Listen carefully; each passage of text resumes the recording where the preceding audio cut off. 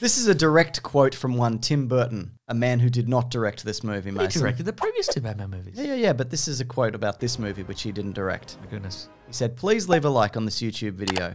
And then he said, "I always hated those titles like Batman Forever. That sounds like a tattoo that somebody would get when they're on drugs or something. Or something some kid would write in their yearbook to somebody else. I have high problems with some of those titles." What a grouch. Well, he was going to call his version Batman Continues. Right? And what's the difference between Returns and Forever? Come on, man. What are you doing? And I disagree. It seems like a very personal grudge, I think. I don't know what the deal is between Burton and Schumacher, but... No, they actually had a meeting. And Schumacher was like, "Do you mind if I do this?" And Burton's like, "Yeah, I don't give a shit." Okay. But I have one proviso. Don't call it Forever. You son of a bitch, Schumacher! But Batman Continues is nothing. It's absolutely. like Batman, his areas... Like, it's... Yeah. Do you know? There's no, like...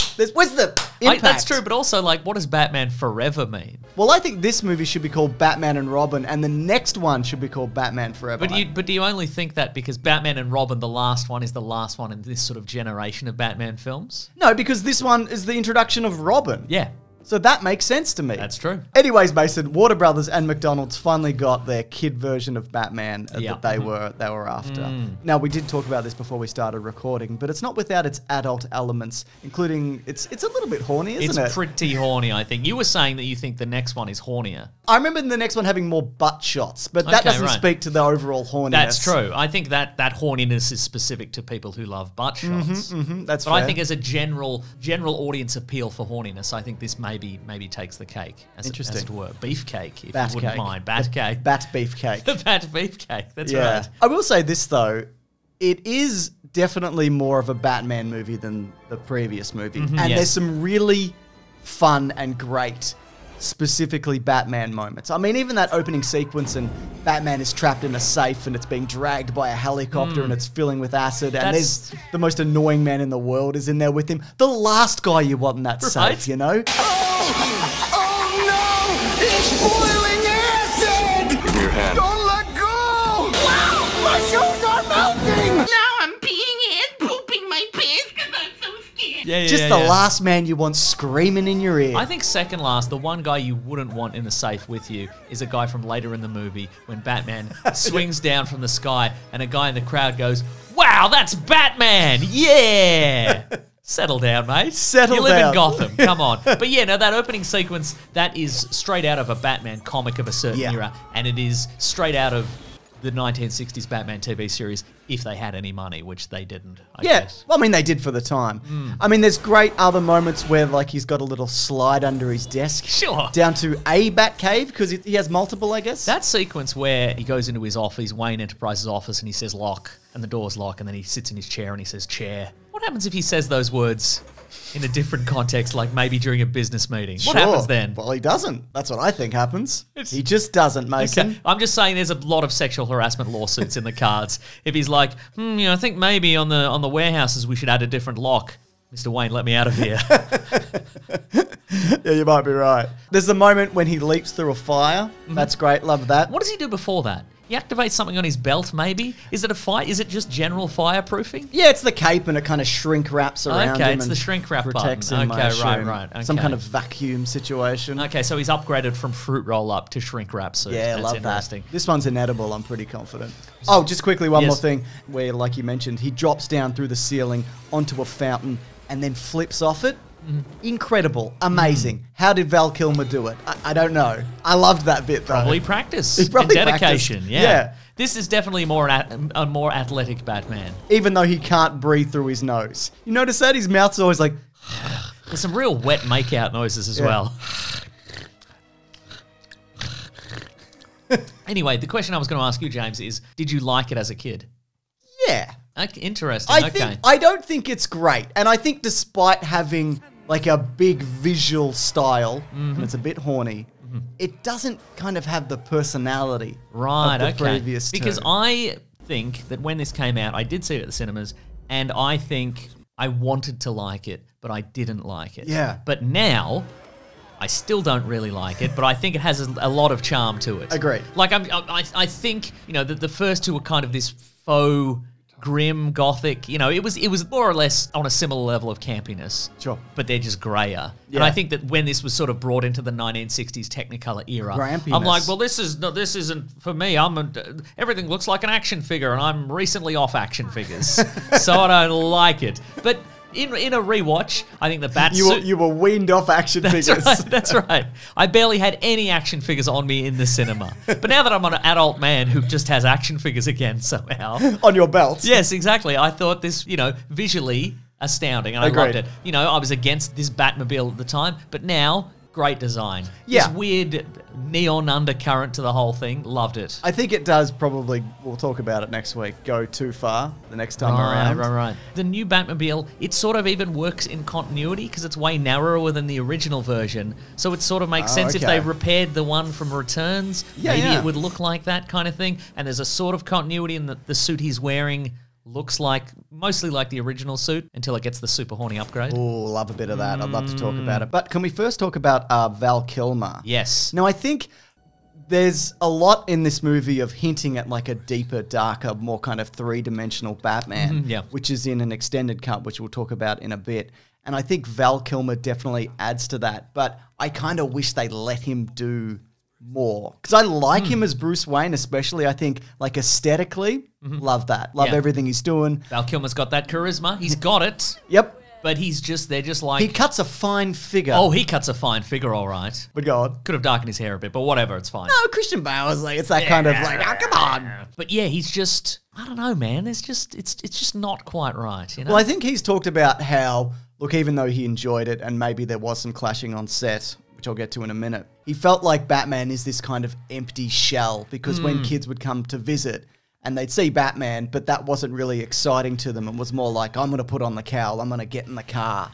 Like, kids like that element of it. They don't care who Batman is. Right, and I don't think that's strictly true because that's also a result of him not having as much interesting stuff to kind of do in this movie. He also has an absolute panic attack when a vase gets knocked over at one point. That's true. So I enjoyed that. It's like it's unlocked a memory. It was actually a vase that came through the window that night. I should be Vase Man. Or Vase Man in America. Yeah. Two-Face. But I mean, I guess he gets a more fleshed out love story with Chase Meridian. And by fleshed out, I mean they have like 3 scenes together and he's like, I love you now. I've never felt like this about anyone before. This woman I saw her on a roof and then I saw her in a corridor and I saw her on another roof and I'm like, wow. And it's Nicole Kidman and that's cool. Yeah, don't mind a bit of that, he said. Now, Val Kilmer, as I mentioned, there's a bit of drama. The drama not being that he got $6 million for this. Nice. Well done. Kudos, by the way. But Val Kilmer and Joel Schumacher, they clashed during filming and Schumacher described Kilmer as childish and impossible. And at one point, Kilmer apparently... Smarten up and grow up. Grow up and put your codpiece on, Val. We're doing serious business here. Grow up and get in the car, and then we're going to have it shoot a grappling hook up and it can drive up a wall. Grow up, Val Kilmer. According to Schumacher, Kilmer apparently refused to talk to him for 2 weeks at one point. And he also said, Val did me 2 great favors when I wanted him to play Batman. He said, yes. Then he created a situation which allowed me to not have him play Batman again. So they were both happy. Happy instances, which I will always be grateful. Also, apparently at the time, Val Kilmer was going through a divorce. So, that could have been. But if you watch interviews of Val Kilmer, like, about this, he's like, yeah, it was fun. It was a bit of fun. I liked it. People said I hated Jim Carrey, but I didn't. I thought he was cool. Yeah, it was Tommy Lee Jones that hated Jim Carrey. Oh, Mason. Before we get to that, Val Kilmer actually said that the hardest days on set were more when he was playing Bruce Wayne as opposed to being in the Batman costume. Interesting. And apparently that was because of like the psychologically depressive weight of the character. And he was often heard just saying to himself, oh, I'm feeling blue, oh, I'm feeling down. And that actually led to the working title of this. Here it is. Of this movie being Blue Harvest. Which was... He's so proud of himself, folks. This is the highlight of his week, I bet. Which is, of course, the original title for the working title for Star Wars 1977. He's done it, everybody. Let's just leave him in this for a moment to think about what he's done. Can we cut? Can we cut for a minute? Yeah, sure. Anyways, you want to talk about Tommy Lee Jones? Yes, we do. I was going to say maybe just maybe Val Kilmer and Schumacher just met and just didn't get along. Yeah, sometimes that happens. Sometimes you're like, this guy sucks. And that's right. And then you end up doing a podcast with him for 10 years. It's true. So Tommy Lee Jones, first of all, what are you doing? What is this? I'll tell you what it is. What I think it is. He thinks he's Jack Nicholson's Joker. I think they both think they're Jack Nicholson's Joker. I think Schumacher wanted a Joker. He wanted a manic Joker character. And Burton was like, no, I killed him though. Yeah. For real, I 100% killed him. Yep. And also, you can't afford Jack Nicholson. And this isn't the era when we recast anybody except Batman. We obviously recast him. And Two-Face, because Harvey Dent was in the We first recast movie. him also, but we can't do any recasting or we can't bring back the Joker.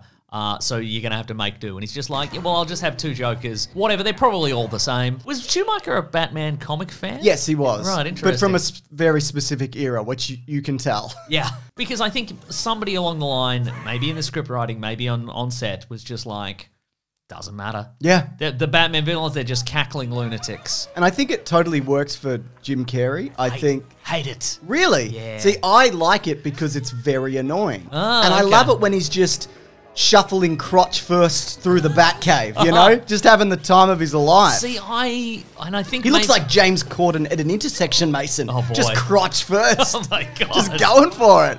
I think it's probably because that was never the characterization of the Riddler that I enjoyed. You don't think it's like the Frank Gorshin kind of vibe? Yeah, I guess, yeah. Just like 30 years later? Yeah, you're probably right, but I think it's probably even too manic. Maybe I just like the idea of the Riddler as being a more low-key kind of guy. Maybe doing some riddles instead of a big TV draining machine. Exactly. Maybe that's it, James. Maybe that's Maybe it. that has nothing to do with the character of the Riddler and they just added a couple of riddles at the end. Also, the thing that I found odd is that he decides to adopt his supervillainous persona from something that already exists in this universe but is never explained.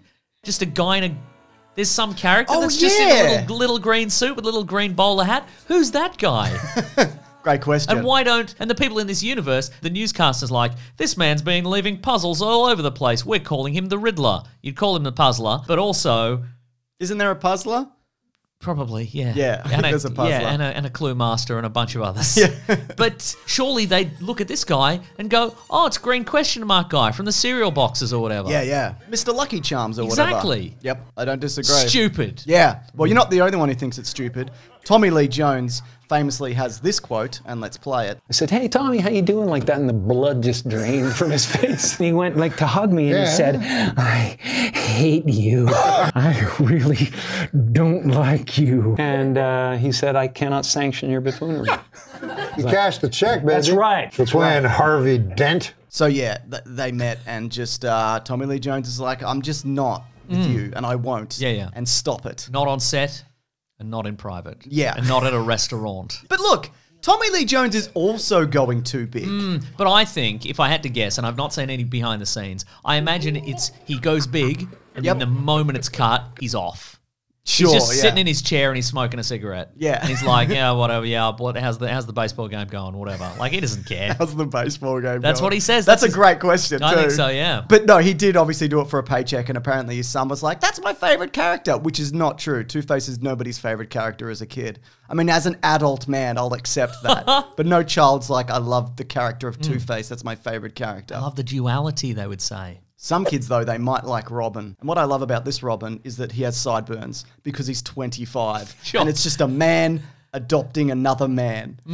That's right. And that's fun. Oh, I've got to get out of here because otherwise social services will track me down. Why? Because you're breaking into orphanages as a grown man. Maybe that's it, yeah. Do you like his kung fu laundry? I loved it. You know? Yes. Yeah. What I do like though, Mason, is the first time he fights some thugs, he does really well. And then when Batman comes in, it's just... Yeah. Come on. Yeah. What's this? Karate chop to the throat, mate. Come on, Exactly. bring him down. And later he goes, yeah, I was thinking about my parents being murdered when I was fighting you. That wasn't a fight. Come on. What are you talking It's a about? big sook, we'd call it in Australia. We would. A big-time tanty. Big time tanty, yeah. How did you enjoy the holy rusted metal Batman? And Batman goes, huh? He goes, because it's metal and it's full of holes. And Batman goes, oh. Yeah, I like that too. Did you? No, I didn't like it. I didn't like that. I didn't like the fact that he's like, what's my superhero name? Could it be Nightwing? Yeah, man, later. Come on. Yeah. Obviously, Dick Grayson learned about Nightwing from Superman because Nightwing's a Kryptonian legend or whatever. Kryptonian legend. I agree. You've not met Superman, this version of Dick Grayson. What do you think of the new suits, though? I mean, we got the new Robin suit. Yep. And we've also got, well, he's got his classic Robin costume, sort of, from the Flying Graysons. And then you've got, like, the sonar situation. I like the sonar suit. I don't know. I feel like it needs to be broken up more, because it's just kind of one vibe. Like, there's there's no kind of even standout belt or boots to kind of break it up. All right. Yeah, but no, I don't mind the actual look of it. Apparently it weighed 100 pounds and you can't hear in it. Val Kilmer... That's the reverse of a bat. I agree. And Val Kilmer said, whatever boyish excitement I had going on was crushed by the reality of the bat suit. We hear that a lot, don't we? Yeah, I mean, it's sort of interesting that they have yet to go back to the cloth bat suit. Yeah. There's ways to do it and not make it look ridiculous. Do it like a Kevlar. Like a light Kevlar. Like if John Wick can wear a bulletproof suit... Yes, and can just hold it up and just stop a rocket launcher or whatever... Then Batman can wear a bulletproof Batman t-shirt he got at Kmart. Exactly. So do you remember the... I was going to say, though, I do like the Robin suit. I think it's good. The only downside is that it's on a full-grown man who's exactly the same height as Batman. You want to see a boy? No. Push me in a boy. Push me in a boy. Also no. No, this is probably the correct choice. Okay. Yeah. Considering the cod pieces and so forth. Absolutely. Yes. You know what I also don't like about the Riddler? He knows too many things. He's got too many areas of expertise. Well, he's sucking everyone's knowledge out, which, by the way, I think would be too much. Yeah, right? You know? Yeah. You can know too many things. I've found that, so I've just stopped. Oh, yeah? How many things do you know now? 12, maybe? I know less. I win. Checkmate. Well, now I know that, so now I know even more. I do like the ending, though, where Riddler makes Batman make the ultimate choice. Save Nicole Kidman, save Chris O'Donnell, or just save both of them. Right, sure. And I think he chose correctly. In saving both of them, You never know when a lunatic's going to show up and make you make the ultimate choice. Save 2 people or 1 person. That's right. That's great. And I also liked how both the villains made the ultimate choice of learning Batman's secret identity. So by the end, you know, both of them either have to die or lose their memory. That's right. right. Fun, right? And we get a bit of both. What's interesting about this is as well that Batman's like, listen, if you kill Two-Face, you can't do it with hate in your heart. So Batman just does it. Yeah. Just throws a handful of coins at him. Well, he says you shouldn't kill him because you'll have hate in your heart forever or what have you. But then they team up and he's like, you know, I might kill Two-Face. And Batman's like, oh, a man's got to do what a man's got to do, honestly. It's fine. It's fine. I've killed so many people by accident, on purpose, with that flame that comes out of the back of the Batmobile. Yeah, you should have seen that. That was actually fucking wild that I did that. I really should be in jail, but I'm rich, so I'm not. Listen, I feel like it's not very in character for Batman to kill Two-Face by throwing a bunch of coins at him. You should have crash-tackled him off a roof like he did in The Dark Knight and killed him that way. Sure. That's the real Batman, you know? Well, I mean, a thought I did have there, if he didn't intend to kill him, what did he think was going to happen there, just throwing all the coins in the air? Do you think Two-Face was just going to be like, a lot of coins, makes you think, well, I guess I'm giving up my life for crime.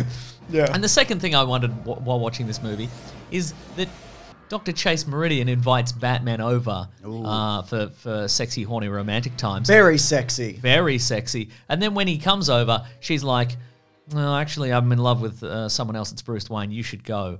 What if she didn't have that thought? What were they going to do? Great question. Was he going to reverse fruit roll up the suit, just rip off everything below the neck and leave the mask on? Yeah. Because surely she would figure it out eventually. I'd imagine she would, yeah. Maybe he would have thrown a handful of coins at her and fled.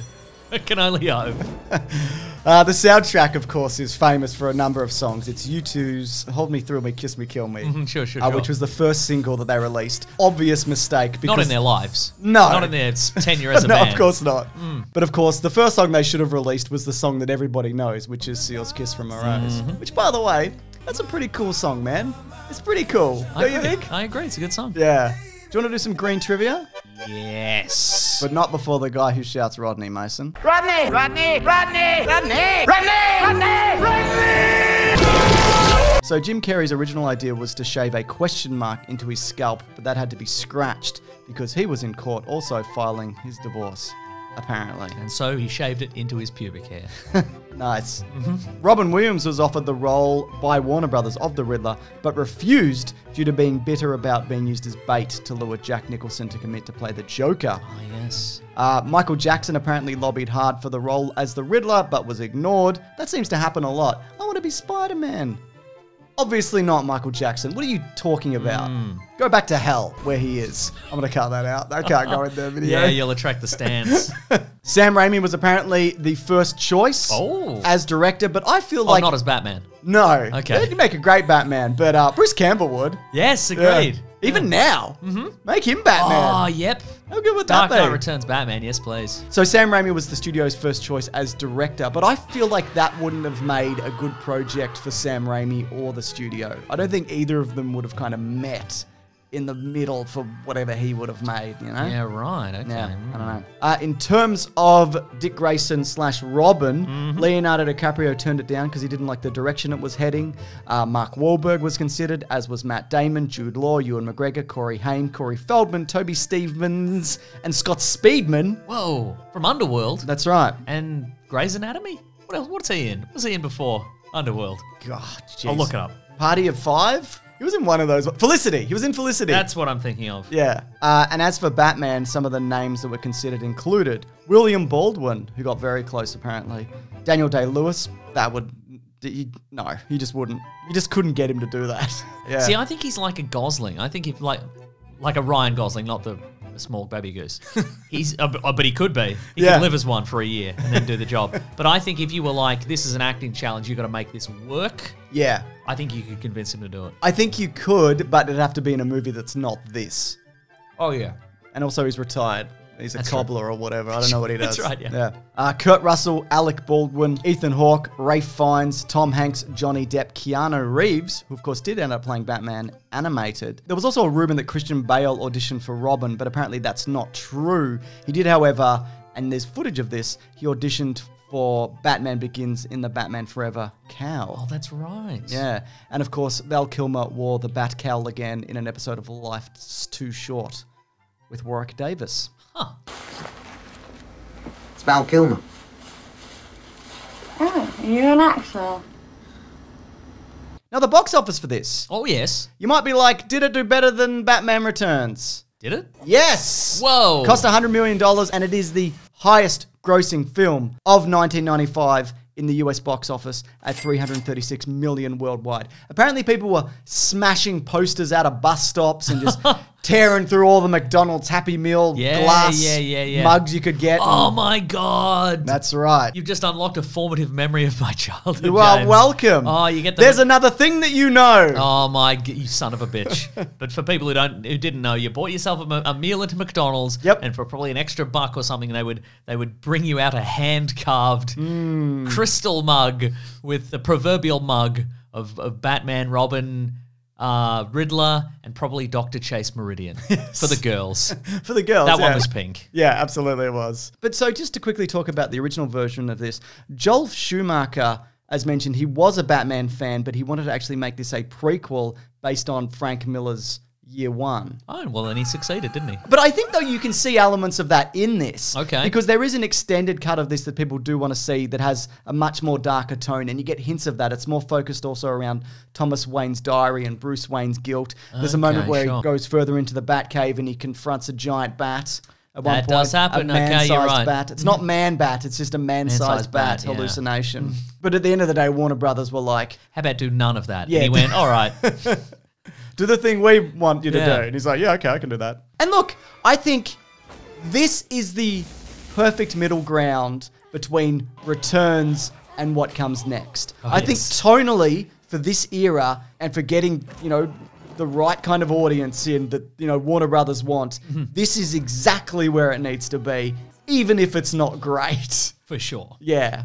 Anyways, next week we will be back to talk about Batman and Robin Mason. Ooh. And people, I know they want to see that early. And of course you would. And you can. If you head over to bigsandwich.co, where in addition to early videos, there's bonus podcasts. There's a bunch of exclusive stuff behind there, ad-free, including movie commentaries, including other things. Isn't that right, Mason? That's right. And you can sign up early. And when the video comes out, you can be like, it's Batman and Robin. Yeah. Yeah. I'm pointing. You can point right at it. Early. Right. Also, of course, our podcast, The Weekly Planet, where we talk movies and comics and TV shows, that actually comes out there Sunday as opposed to Monday, if you are interested.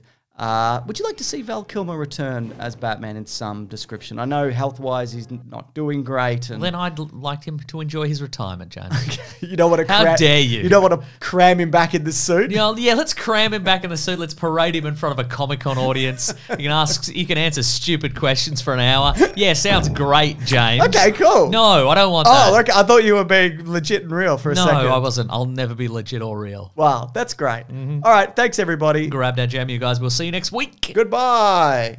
And thanks to Ben and Lawrence for the edit. Thank you, Ben and Lawrence. Bye.